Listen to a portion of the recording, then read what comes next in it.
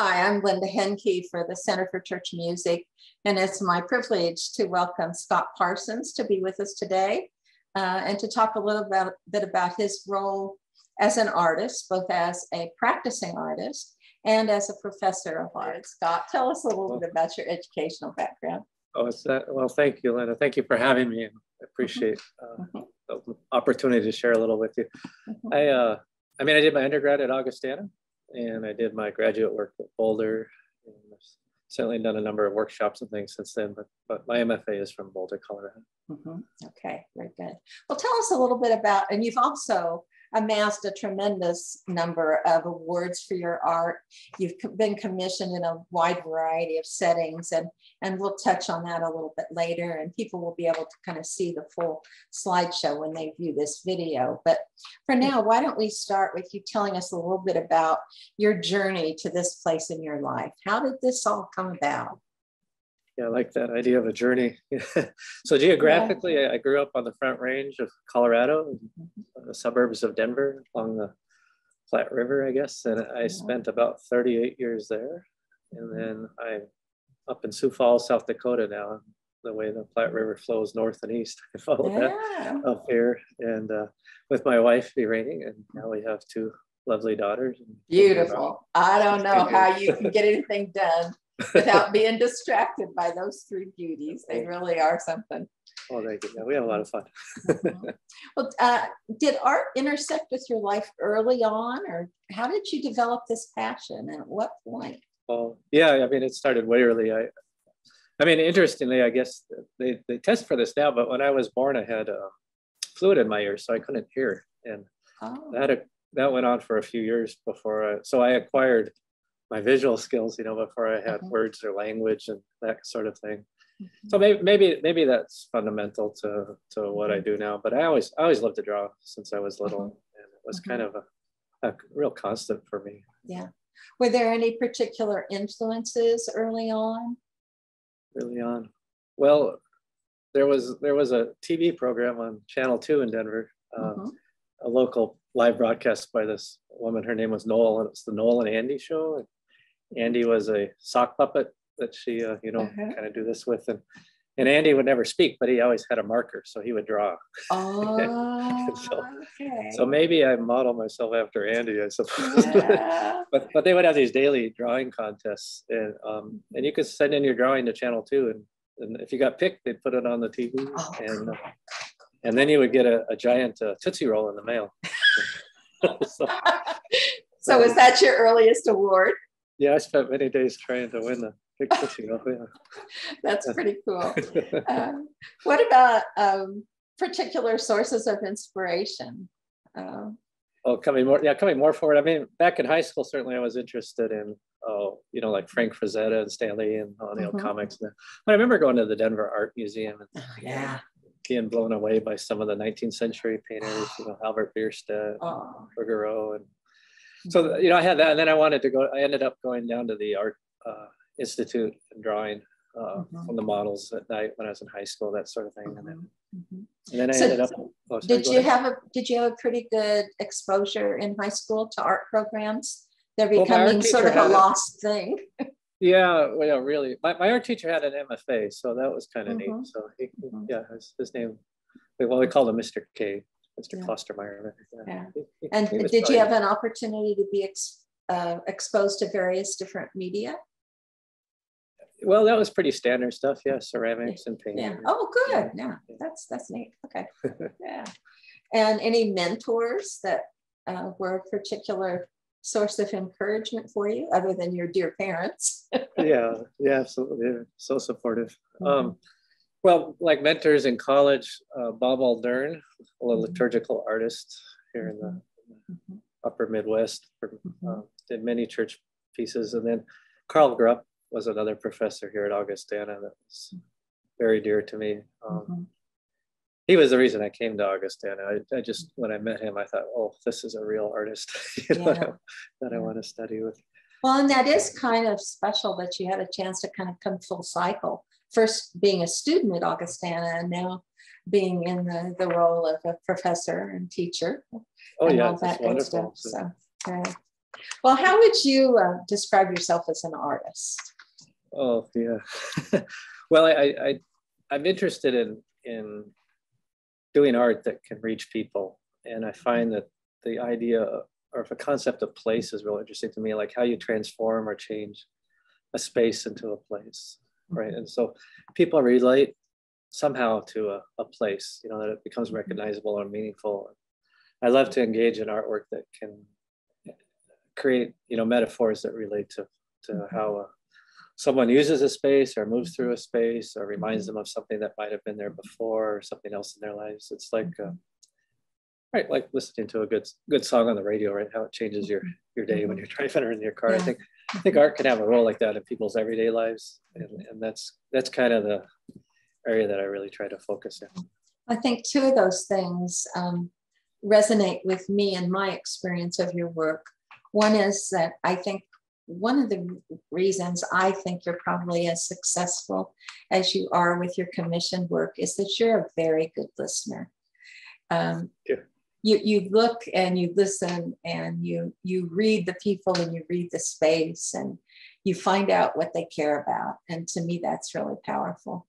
The other thing is that you honor the space that you come into and seek to bring to it something that's going to make it richer for those who experience it. And that's that makes you a good artist in general, I imagine, but especially in the liturgical realm, that's something that I really admire.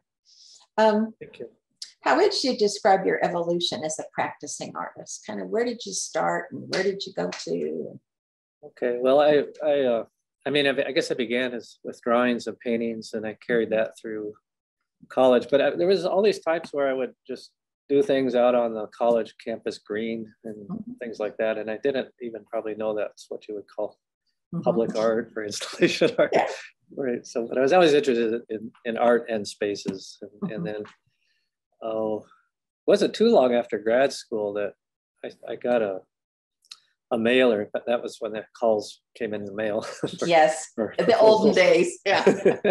and I got a second, and I got a third. I think I got 5 of these posters for the light rail project in Denver, and I thought, you know, those are the things you want to pay attention to if you get. So I thought maybe I should try this out. So that was kind of my first foray into public art, and I really, again, had not a lot of good ideas about. I mean, I think I did my foundational work in college and thinking about design and, you know, the elements and principles of art, but to apply it to like a downtown space was all new to me. Yeah. So I remember just walking around downtown Denver and just looking at things and thinking, you know, oh, okay, aluminum, granite, you know, and just trying to think about what kind of materials could go in a space. And it was, so it's been a lot of just asking questions and talking to other, you know, wonderful artists that share their experiences and kind of learning as you go. You know? Sure. Yeah. That's great. Has your evolution kind of moved forward in an intentional way, or has it been kind of in response to opportunities that came your way, or is it a little bit of both? Yeah, I'm sure it's not all planned. You know? But I mean, the constant was I knew I was going to do art, right? Yeah. Just, you know, it's just what form that would take and how that would play out. And so, yeah, when opportunities come like that, I think it's important to pay attention to those. And you were open to working in different forms and different materials and so forth from the beginning. Yeah, I think that was the kind of. I mean, that's the key to public art. It's not. I don't think it's so much what you have to say, but it's how you say it. And a big part of that is figuring out the right materials to work with. And so then it's an interesting practice because I don't always make every part of what I do. Yeah. I try to collaborate and work with other studios and other artists who have better experience in certain materials. And so like Barbara Derricks at the Derricks Glass Studio, she described the role of a public artist, one that certainly they interact with all the time, is you're like the composer of this, or like the conductor of the symphony. Conductor, yeah. And then you're getting all the musicians to play along with you, hopefully. It's okay. Well, that description certainly fits your relationship with the studio. Yeah. You've had a lot of projects with them, and tell us a little bit about how you kind of together moved in some new directions for stained glass.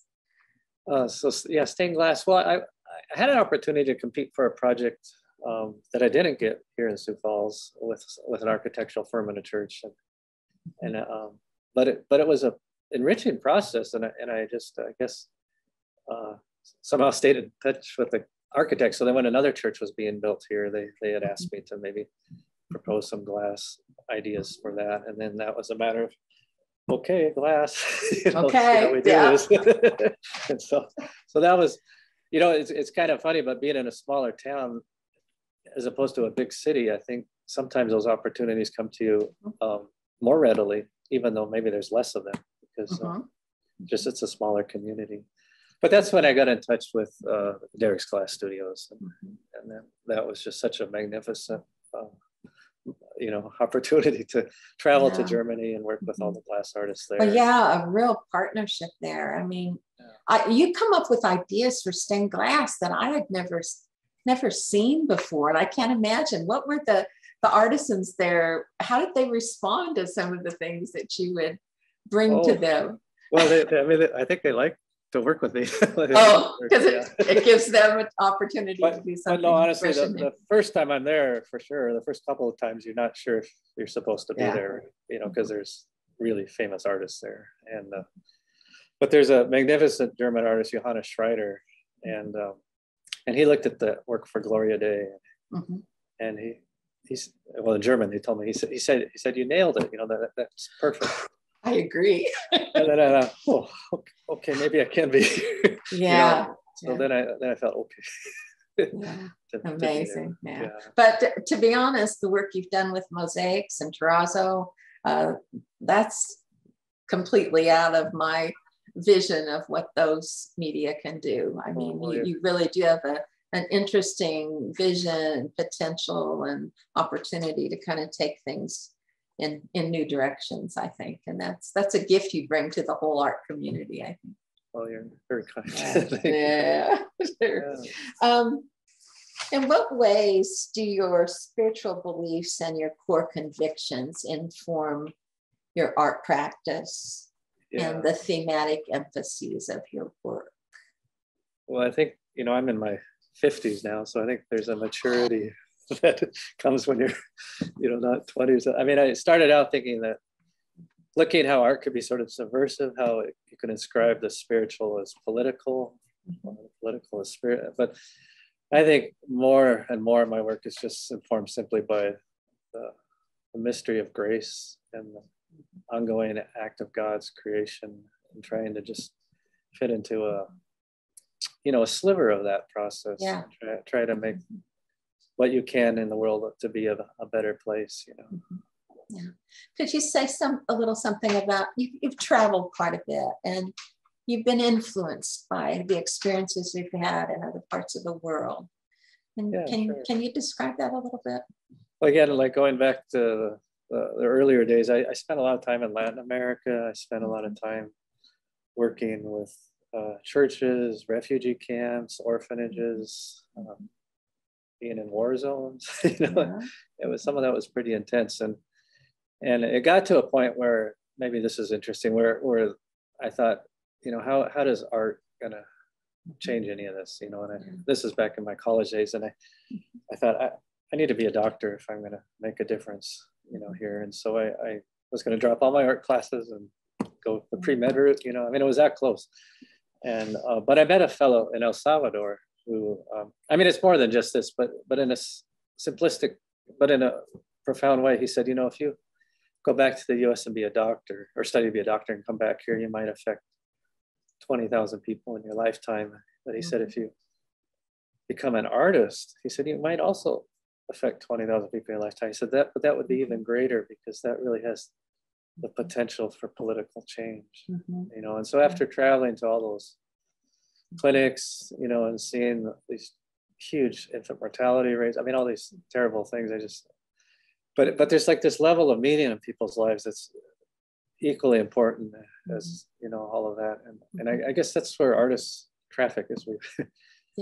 We proffer these ideas, these suggestions of how, hey, this might fit into your life this way, or this might give you a little bit of meaning, or add to what you're thinking about. Or even just open our hearts and our minds to a different way of a different way of seeing, maybe seeing the world and seeing ourselves. So yeah.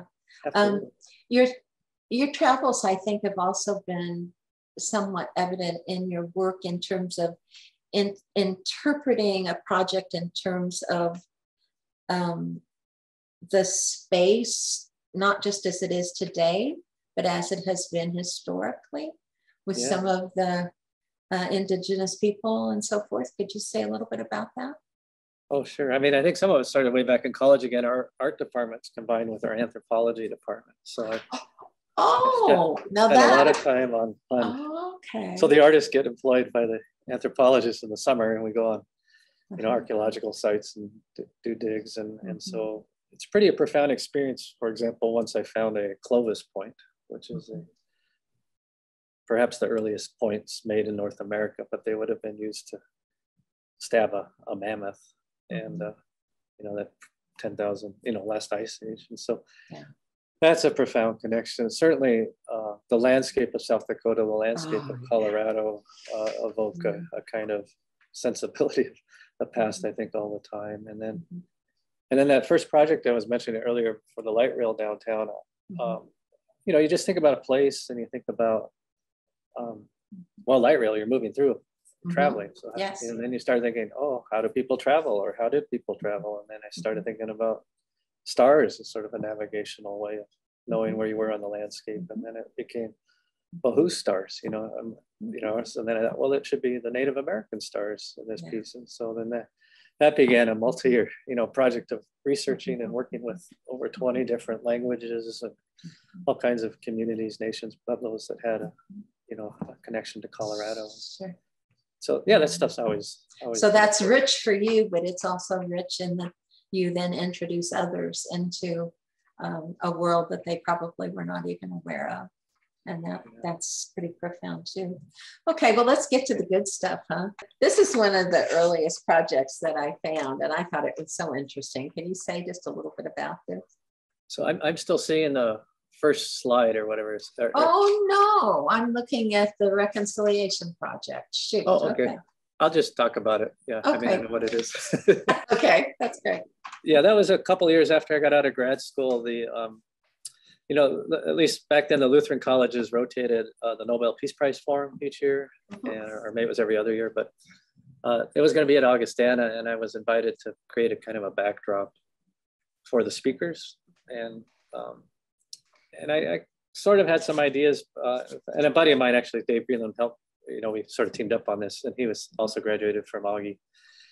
But they didn't like any of our ideas. And then Martin Brokenleg had been asked to see if some of the Lakota folks could come out and set up some teepees or something. And it was just kind of a strange idea, but we went over and talked to Martin Brokenleg and asked if we could sort of do his teepees for him.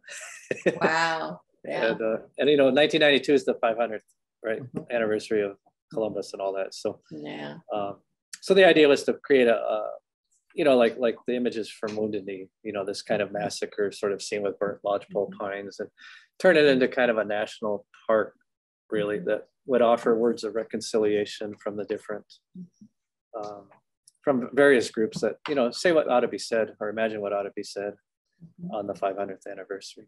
And so, well, it is a powerful setting, and those very simple forms speak in a profound way. I think it's really, really lovely. I wish I could have seen it. Well, then the image on the right of those, I can see a little thumbnail. That one is in Denver. So we took that idea. Oh, okay. To Denver because Colorado had the first state holiday for Columbus. Oh, that's right. That's right. And then they had this history of parades, and so we created the backdrop for the parade. Okay. Yes. There were about 100 of these burned teepees around Civic Park. And wow. Anyway, I really think it recharted, in a sense, a little bit the course of memory, and really it was too strong of an image. Ultimately, the parade was canceled. You just couldn't roll your floats by all of that. Oh, yeah. So it was a powerful experience. Thousands of people showed up to say no to that parade. Yeah, it was really wonderful. Well, now I'm looking at Orlando Welcoming Gardens. What can you say about this project? Oh, so I mean, I know some of the stuff would be on my website, but one of the really fun things about that, well, a couple things. Maybe one is, as a finalist, usually with these projects, a well-run program will bring in 2 or 3, 4 finalists. Yeah. I think there were 4 of us for this. And you visit the site, you try to find out what's important, and get a feel for everything. And one of the things they told us is, no matter what you do not include any of the amusement parks. Oh, no. And I thought, well, that's fine, but that's not how I think about Orlando or most people. So I did what they told me not to do, and they still picked me. Oh, good. Yeah, you got to know what you know. That's great. But they did send me recently. This is the other cool thing. They sent me recently a video of someone proposing marriage on one of these floors. Oh my! Well, it was an attempt to just make something beautiful in the airport for people to enjoy and connect with different parts of Orlando. One of those was, the entertainment economy, but there were others as well. Well, a couple of things that I guess I'd like to mention is that you were the first person who ever got me thinking about floors as an art venue. I mean, it really is amazing. I had never thought in those terms, and you obviously had, and to great benefit to many people. The other thing I wanted to ask you to comment on is terrazzo. Can you just describe that real briefly? What and we probably have all, if you don't know what it is, you probably have experienced it if you just think back to your high school hallways or something like that. But for many, I mean, it goes way back in time, but with Italian history. But more recently it was, it's been cementitious for many years. So you pour cement, and you have typically a lot of rocks, maybe marbles or granites in it, and then you grind it down. But in more recent years, artists have been substituting out epoxies for the cement. And so with epoxy, you can color it any way you want to, even as brilliantly as you want. And then it gets pretty interesting. Well, do you put stone in it? Because the stone used to carry the color, but now you can put, I've used windshields, recycled windshields. I've recycled porcelain of toilets, there's all kinds of fun things you can throw into the terrazzo, but it's really old school. It's old world. It's hands and knees. It's a very slow process to do, but has good energy though. Oh yeah, of really course, does. it's beautiful. That's great. I was just going to say too, the idea of floors is, I always have thought of myself as a flat artist. And so then you're thinking about public spaces, it was just kind of a practical thing, it's either going to be a wall or or a ceiling. Ceiling possibly. Yeah. Okay, this one, Foucault Stream. I wish I could see it. This is the pendulum? Yes. Oh yeah, so that's here at Augustana. They had a real nostalgia for the old science building when they redid it, and the old pendulum that was there, that was really done on a budget. The bob was actually a shot put. Really? It just hung there for years. And anyway, so I worked with another artist on this one, David Griggs. That's something too, to think about collaborating with other artists, and when you work in a public space, it's just so wonderfully exciting I love that kind of aspect. So David had a studio near me in Denver, and he had done a couple pendulums, and I thought, well, let's do a pendulum together. And we'd done some other projects together. But I love the connection of trying to connect a very small space to a very big one, the micro to the macro. And if you stand in front of a pendulum, you're thinking about eventually maybe sort of like planetary and cosmic universe connections, and you see that motion and that movement right there. So trying to layer some of those ideas in the glass and terrazzo that you see in those images. It's really stunning. Flights of Fancy. Flights of Fancy. This is the Sioux Falls one, right? Yes. Yeah. Okay. Yeah. So this is two mosaic pieces that I did.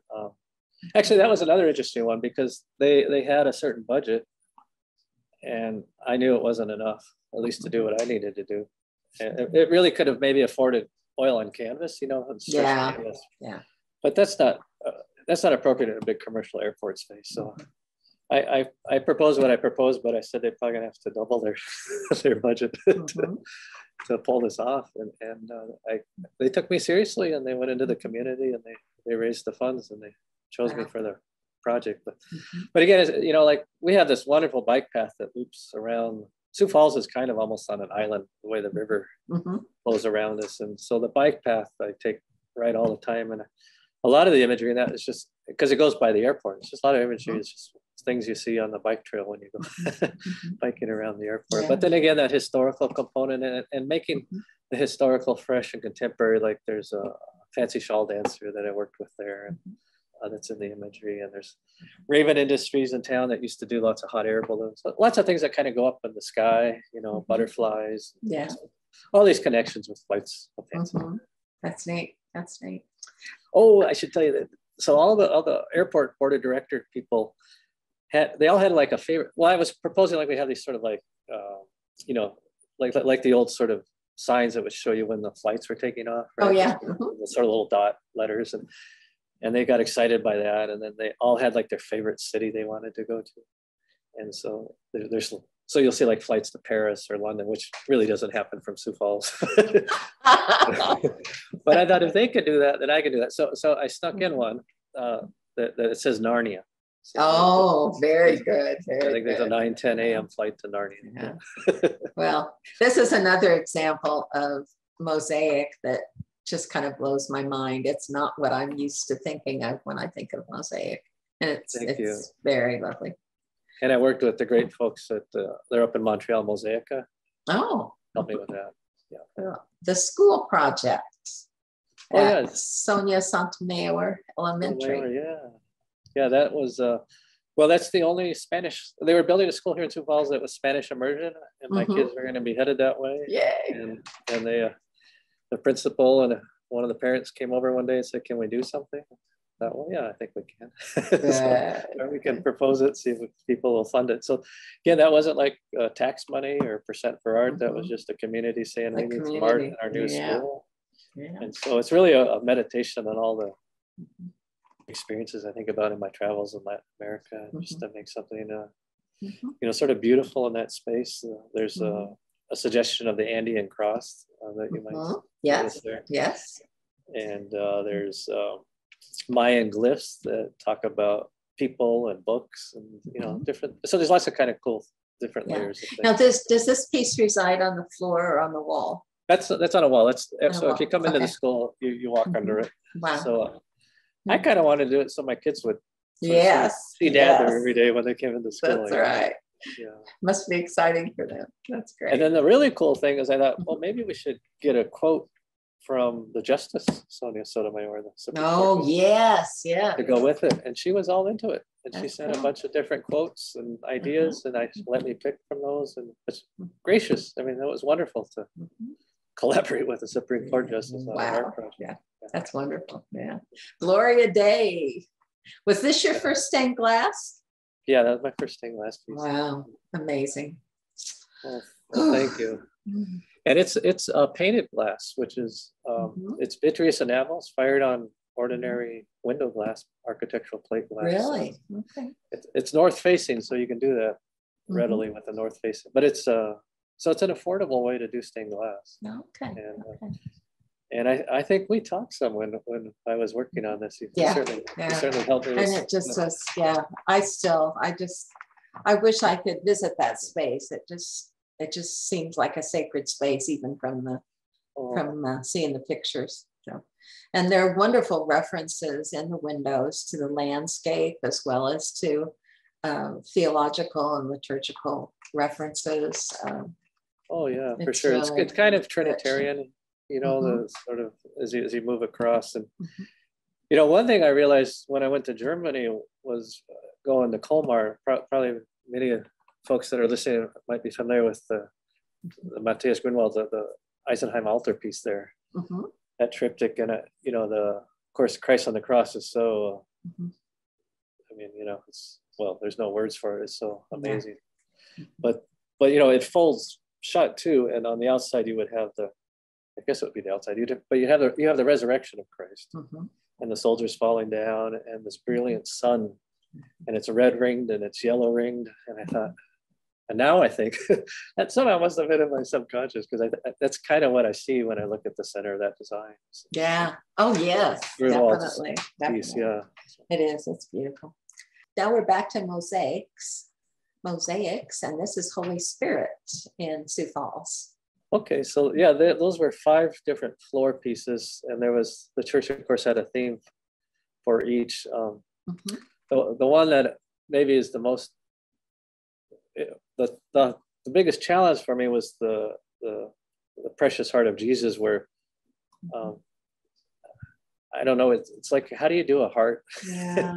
And not have it be cliche or have it look trite, and I don't want to put like the face of Christ in the floor and have somebody step on it. So that so you have to do it in a symbolic way. And how do you do a symbol of a heart? And but then I thought, I think she was 4 at a time, my younger daughter, and she was drawing hearts.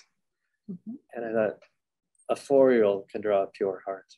And so that's integrated into one of those designs there that you see Kana's drawing.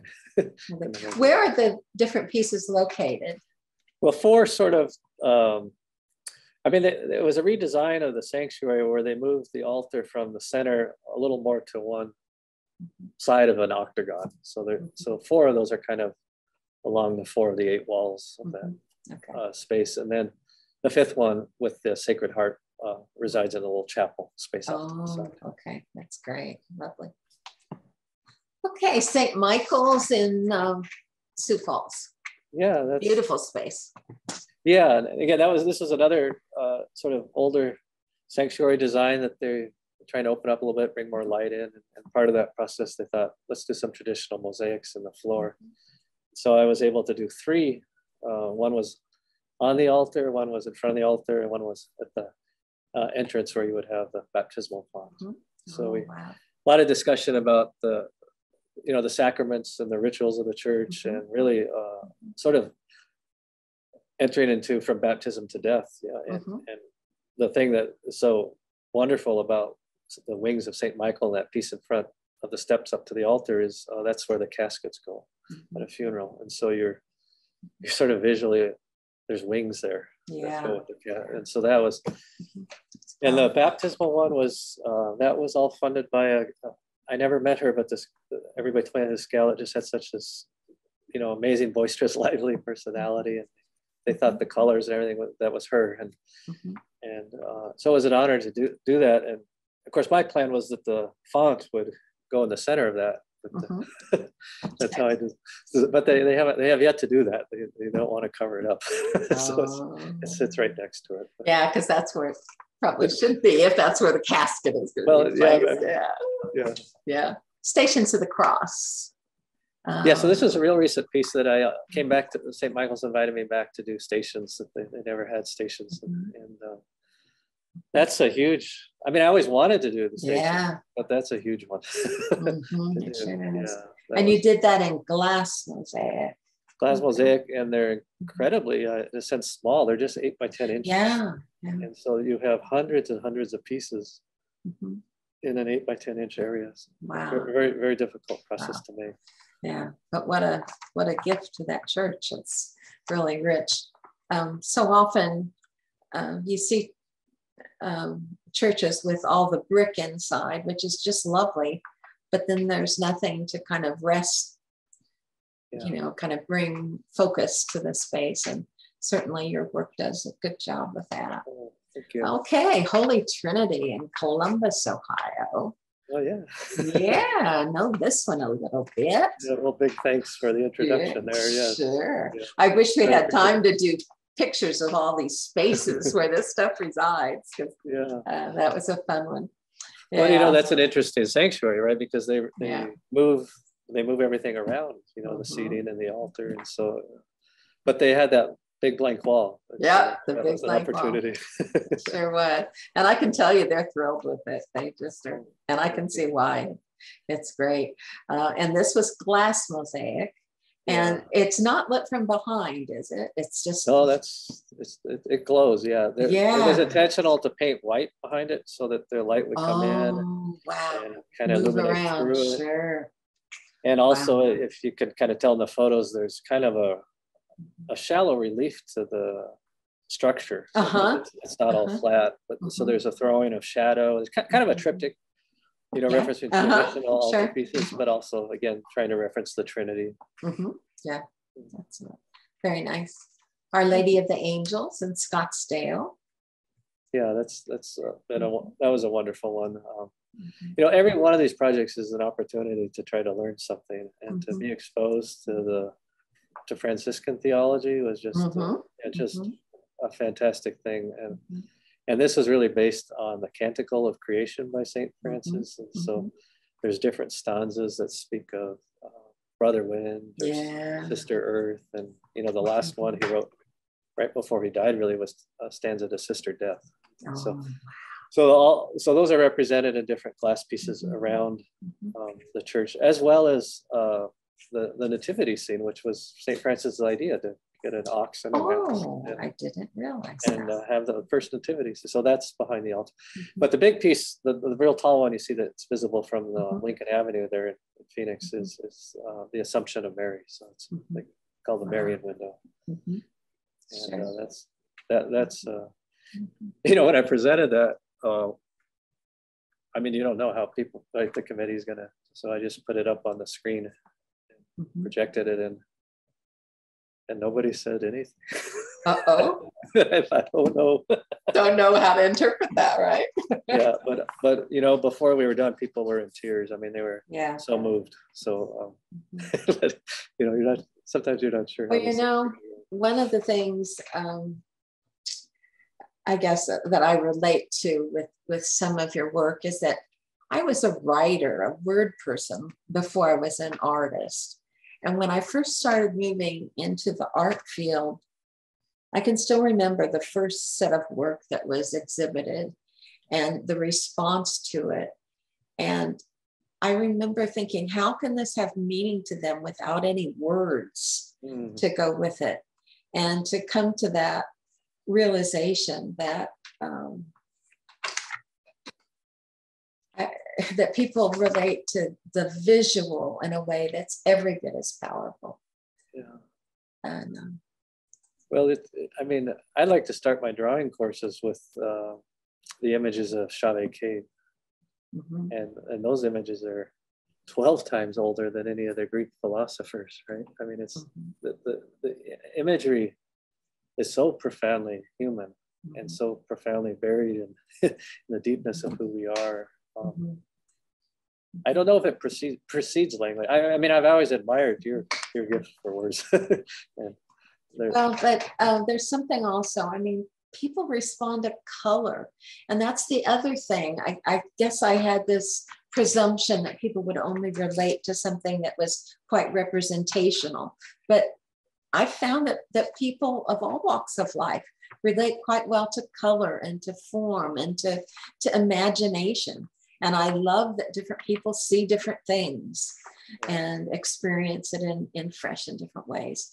Well, if we have just a minute, I'd like to ask you just a little bit about your work as an artist in combination with your work as a professor. How do those two interact or interplay for you?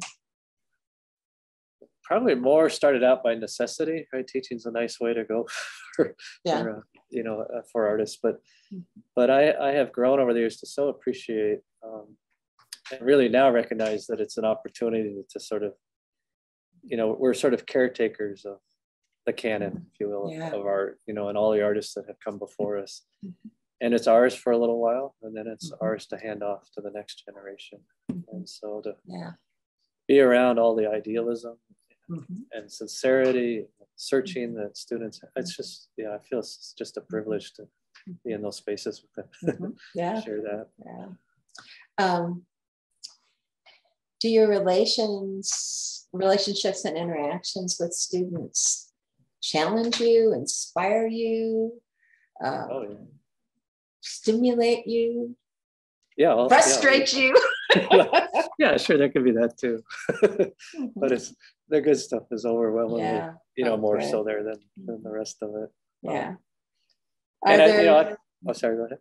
I was just going to ask, are there ways that your liturgical work, you're able to kind of use that to inspire some of your students to consider that type of expression? Or Yeah, I mean, I think as artists, I mean, the best thing we can do is probably sort of teach, in a sense, by example, and share our experience in the years we've had in the studios. So, yeah. But I mean, one of the things I've tried to do, which I think has been some of the most important classes I've taught, is to do travel courses during our interim. And so we've done Peru a few times, but we've done also Germany a few times. So students have actually been able to go to the same glass studio that I've worked in a couple of different glass studios in Germany, but we've gone to Derek's.